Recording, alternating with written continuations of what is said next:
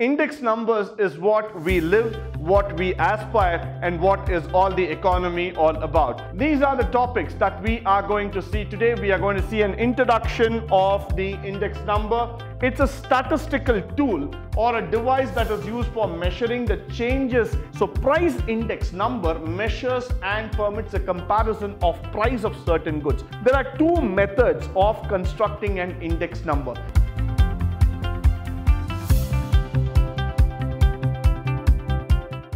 Good morning and welcome to the first session of Chapter 8, Index Numbers in Economics. This is an interesting chapter because index numbers is what we live, what we aspire, and what is all the economy all about. Every day in economics, you would have heard about the various events that happen across the nation. It might be about the markets, it might be about the banks, it might be about the consumer, or it might be about the retail process that's going on.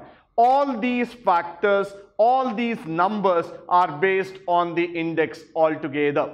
So this lesson is primarily about understanding the economy on a closer outlook. So let's go quickly and try to understand what are the different factors that govern the economy in terms of index numbers. So quickly moving forward. These are the topics that we are going to see today. We are going to see an introduction of the index number, the construction of index number. Not to worry, this has not got too much of mathematical process. It's just a simple way of understanding the index number. So construction of index number is going to be interesting. We have a simple aggregate index, so we are going to learn about it, a new term, interesting one too, and a weighted aggregate index, a mandatory process through which how we are going to see the prices attract and how the prices are being decided in the economy. So moving forward, let's first try to understand what is this index numbers is all about. It's a statistical tool or a device that is used for measuring the changes in the magnitude of a group related variables. So I want you to understand the couple of words that will really make a difference for you in terms of understanding. Why? Because index number is not like any other statistical tool like an arithmetic mean, median, mode, where you're just going to understand it from a one standpoint, but this has got a lot of factors. Why? Because it's going to understand, it's going to go deep in terms of understanding the magnitude, the impact that it has in terms of economic value. So that's why it is going to talk about the magnitude of a group of related variables. So when I use the word related variables, there are a lot of common factors that you might need to understand in terms of economics. So when I say financial markets, it is not just about the banks, it is not just about the commercial institution, there are several factors. So similarly, when I say the related factors, every sector has got some or the other related variables that will make a difference to the economy. So index number is going to measure that difference. Index number is going to tell you the impact of that sector towards the economy altogether. Secondly, it represents a general trend of diverging ratios from which it is calculated. So now we want to know the trend. This word trend is quite an interesting word in economics, in business altogether. Many people ask you this question: what is the trend today?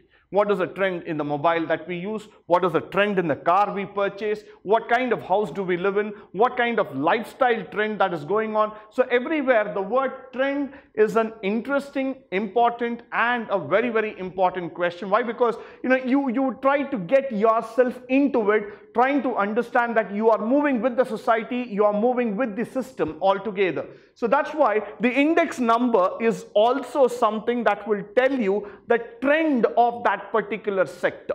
Suppose you are concentrating on the automotive sector, you are concentrating on the banking sector, you are concentrating on a manufacturing sector, or you are concentrating on insurance sector, the trend of that sector needs to be understood as an economist, as a businessman, as a trader. Why? Because then only you will be able to flow with the business and make your profits. So that is where index number will be of a great help to you to make you understand whether the decision taken by you in that particular sector, in that particular series is good or not. So it is a trend indicator. This fact has to be remembered by us.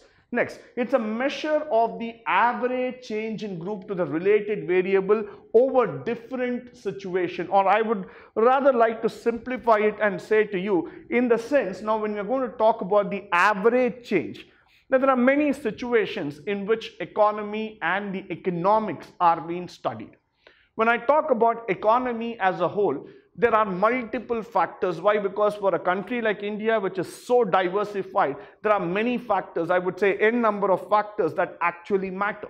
But when you are studying economics, there is particular areas, there are particular chapters, there are particular instances where index number will be incurred, will be called for. So now this is a measure of average where the change in a group. So you're going to measure the change in a group. That is very, very important, where you would see it under different situations. Today when you look into the market, the scenario is different. Tomorrow when you start looking at it, there might be another instance altogether. So all in the factor of measuring the average, index number will be a very great help for you. Comparison. Like categories of persons, schools, hospitals. Nowadays, this word comparison is very, very important for all of us. Why? Because comparisons will help us to understand how one is performing over the other. So the word comparison, please don't take it on a negative sense. It is on a positive scenario. In economics, we compare data. We are not here to compete on data, but we are here to compare the data, because comparison tells us how you can fare in the competition. It tells you the progressive index. It tells you how one is performing better than the other. So for example, any sector you take, education, or you take in terms of manufacturing, banking, or you're going to talk about automotive, chemical sector, you're going to talk about components, any kind of sector, what is the most important thing is that how A performs better than B or B performs better than C. So the comparison factor of understanding performance can be done using the index number. The next one, index number also measures the changes in value of variables such as prices, specified commodities in production. We need to understand one of the biggest market in India is the commodity market. This market will actually make you understand that every single product other than humans are tradable. So any product you take, be it rice, be it wheat, be it zinc, be it calcium, or it being any kind of product, a pepper, salt, whatever is that, they are all tradable under the commodity exchange. Now for every commodity in the market, including gold, including silver or any precious metal, there is a price. So the price is what determines the trend. The price is what determines the demand factor altogether. So to measure that change, to measure that price, to understand what is the trend that goes on, how the price needs to move, how the commodity is moving, what is the demand factor, what is the supply factor, index number will definitely play a pivotal role there. It plays a very, very major role. Why? Because it measures the changes. It tells you the price of rice, the price of coffee, the price of tea, the price of cardamom. You take any single product, it will be able to tell you the factor that how the changes are being done and how the change is being measured on a daily basis. So that is why index number will definitely become a very, very important and interesting tool for any economist in this world, because he will be able to understand the change factors very, very clearly. So that is why index number becomes a very interesting topic for us today to learn and to understand. Now, moving forward, there are other factors where I want to bring in the most important factor for today, the word called as price index. So price index number measures and permits a comparison of price of certain goods. The most interesting price that anybody would like to compare on a daily basis is gold. Every day, when you open the newspaper, when you go through the news channels, when you watch televisions, when you watch your social apps and everywhere, somewhere down the lane, the word gold and the gold rate is so common. People are attracted. People want to know the rate, whether you're going to buy gold or whether you're going to sell gold or you're just going to be an onlooker to it. Gold does make a matter of difference in the economy every day. So when I'm going to measure the price of gold on a daily basis, again, it is done on a weighted index average. So there is a gold council, there is an index value for it. The gold is measured on a particular commodity exchange value, and every day people keep tracking the price of this precious metal. So price number index or the price index itself matters a lot in terms of the economy. Similarly, quantity index that measures the changes in physical volume of production. Just to give you an interesting example, a simple example here. The last 4 or 5 months, the production range has come down because of the pandemic, because of the situations of COVID-19. But there was a recent report that happened in this month where people were talking about the bounce back, the coming back of automobile sector. The last 4 months, they did not have any sales at all due to the shutdown that happened in the economy. Today, if you start seeing, the automotive sector has again made a comeback. They have started producing new mobiles. They have started producing new automobiles altogether. New versions are landing up. Every day, you would see that there are a hell lot of examples or new models which are coming out in terms of the market altogether. Now, every single company wants to come back, wants to show that they are producing large numbers of automobiles. So they want to move the market. They want to go and tell everybody, quantitatively, we are increasing our production. We are not just saying it in terms of words, but we are saying it in terms of numbers. So that's where the quantity index will matter a lot.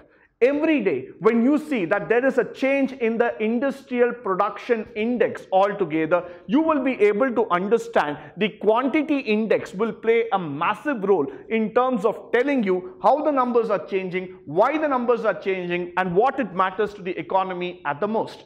Next, though the price index is more widely used, definitely yes, because price matters to you as a consumer, as to me as a consumer, definitely. But there are different levels of indicator which is also important, which is also used in the part of production. Production index is also one of the most widely talked about index number in the economy. So, on the whole, I would just like to tell you in short that index number is going to be the lifeline of any economy. That is going to measure the positivity and the negativity, the trend of the economy, and it's going to tell you where we are heading towards altogether. So moving forward,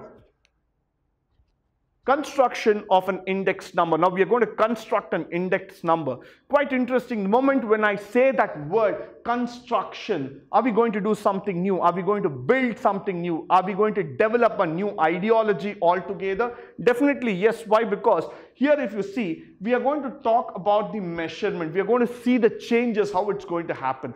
There are two methods of constructing an index number. It can be done by an aggregate method, that's quite simple, that you are seeing here, and by the averaging relatives.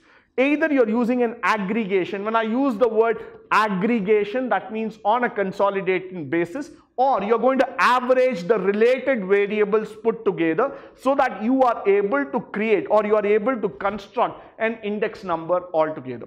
So now, what is important for us in this slide to learn is that index number itself is a consolidated view. It is not an individual view. So when you say index of automobiles or index of hospitals or education, pharma, healthcare, whichever index you are looking into in terms of the market, in terms of the economy, it is going to provide you a consolidated view. It is going to provide you a picture where you will be able to see it as a bird's eye view in terms from a 50,000 feet. So there, the index number is going to consolidate the entire sector and tell you. So you are going to use either an aggregate method or you might be using an average method to arrive at the particular value. Now, moving forward, simple aggregate price index. So let us start with the aggregate values and the aggregate methodology altogether. Let us try to understand how interesting it is to do. The formula for the simple aggregate price index is given there.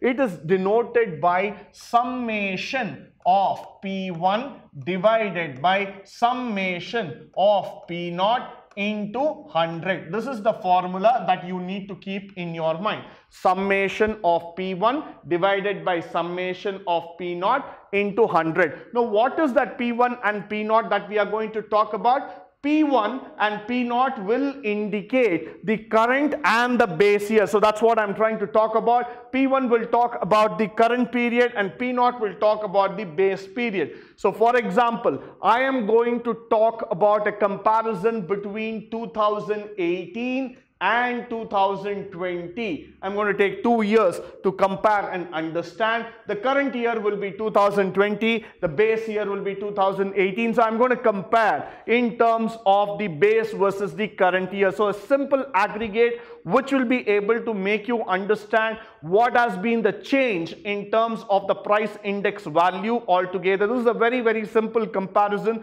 Why this is used is that people always want to compare, people want to understand what has been happening over the past year. Today, if you go back and if you understand, people say that the value of land has increased, the value of land has decreased, or the value of a variable has increased or decreased. The reason factors is that they tend to compare it with the previous year. Now, for example, the cost of rice might be 50 rupees in 2018, but the cost of rice 1 kg in the year 2020 might have grown up to 70 rupees 1 kg. So there is a change. Where is this 20 rupees coming up? It is not just the numerical value that we are going to talk about, but it has some importance. It has some factors that we need to understand, that we need to go with. So that is why I would say that the simple aggregate price index will be able to compare current year over the base year, and then we can start moving forward. Now, the next one, the weighted aggregate price index. What is the formula that is going to be given here? It's the same kind, only thing is that we are going to now include the quantity factor. So summation P1 Q0 divided by summation P0 Q0 into 100. This is the formula that we are going to use for your weighted aggregate index. Quite simple, interesting to understand. Why? Because you know P1 stands for current year, P0 stands for the price at the base year, Q0 will be the price in terms of the base, and here again the Q0 factor that we are going to take. So this will be able to tell you the weighted aggregate factor altogether when the relative importance of an item. So the price of the same product last year for the same amount of quantity, how does it differ from the current year? That can be understood by the weighted aggregate method. So the weighted aggregate method is definitely of high importance. Why? Because for anybody who's involved in commodity trading, who's involved in retail bulk trading altogether, will try to understand the weighted aggregate method. Now, for example, when you are buying it in quintals or when you are buying it in tons, all those factor, then it will matter because the same price but at a different weightage altogether. For the same price you might get more, for the same price you might get less. At that point of time, weighted aggregate index matters a lot, and it tells you how the economy has been doing. Moving forward, with this we come to the conclusion for today's session. I hope and believe the session was highly informative, educative and interesting. In the next session, we are going to talk about the different factors of index number and the problems that are involved with it. And then we are going to develop some problems. We are going to understand what are the challenges in terms of the index number. Until then, thank you and goodbye from me. Stay tuned, stay blessed and stay enlightened forever. Thank you once again.